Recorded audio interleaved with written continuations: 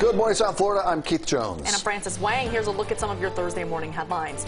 Breaking news right now, parts of University Drive in Plantation shut down this morning after a fiery and fatal crash. Here's what's left of the car. It was in pieces in the street. Again, University Drive between 3rd and 5th Street specifically shut down. They will remain closed until further notice. No word on fatalities or injuries. More protests are planned for today across Miami-Dade County.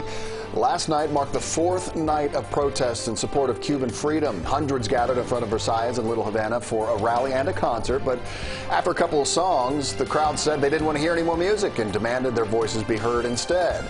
This morning, there's also a growing cry for Cuban Americans for the U.S. to intervene.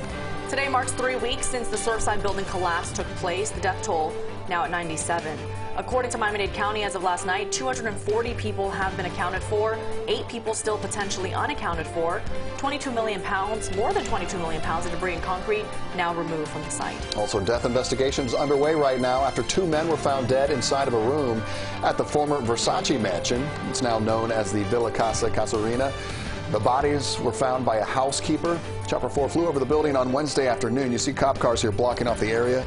Today marks 24 years since Gianni Versace was shot and killed on the front steps of that mansion. Let's look at some of your Thursday morning headlines. Make sure to join us later for CBS4 News at noon, and you can get updates anytime on CBSMiami.com.